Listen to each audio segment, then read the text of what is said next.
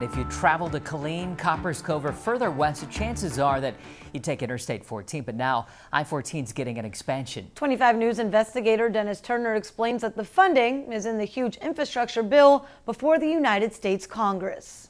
Good morning, Texas. Currently, Interstate 14 takes us from here in Belton here to the Bernie Beck Gate at Fort Hood. The road to the post makes for a vital link between Bell County and its most important economic engine.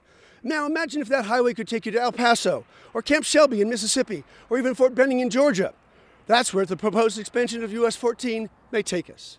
If there's one sign of Texas growth that gets David Reed riled up, it's the traffic. The traffic's getting worse. Longer delays, bumper to bumper, short tempers, that kind of thing, but that's just life.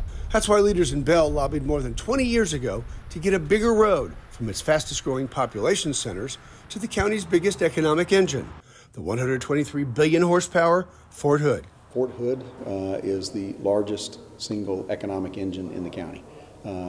I don't see that changing anytime in the foreseeable future. And there are collateral benefits for having Fort Hood here. Those collateral benefits, namely businesses and jobs.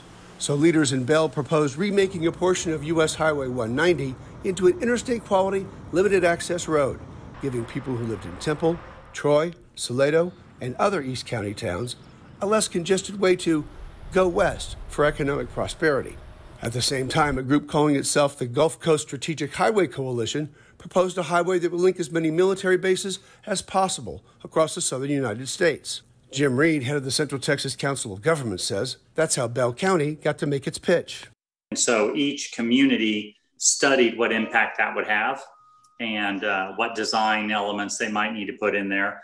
Ours ended up being the impetus for US 190 becoming Interstate 14. TxDOT released a study in 2012 on the feasibility of the bigger Interstate 14, which found traffic had increased to the level that it needed to upgrade Highway 190, but it couldn't justify the money for an interstate.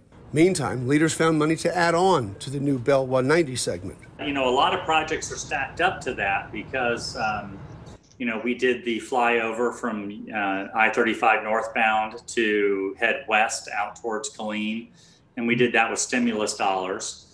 With TxDOT's help. Jim Reed says you can expect more spin-off spending as local and state governments add on their own projects to take advantage of what a new freeway will bring. A lot of those projects work together because it's a project of this magnitude is going to have multiple phases in multiple jurisdictions. Judge Blackburn, who once worked in economic development and ran Bell County's two biggest cities, sees bigger dollar signs for everyone. I think I just saw a report a few days ago that said the economic impact of Fort Hood was $123 billion or something like that, which was up about 10%, maybe more than that, from the last time they did an economic report on Fort Hood. And what does David Reed of East Texas see in his future? Well, more taillights. How far are you willing to drive to go to work? What's the most you drive? I drive 30 miles right now, so that's comfortable for me. Would you drive further?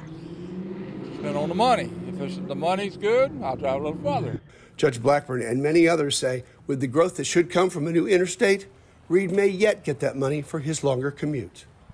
Today at 5 and 6 on 25 News, a look at the parallel infrastructure bills moving through Congress, including the bipartisan bill that includes this project right here.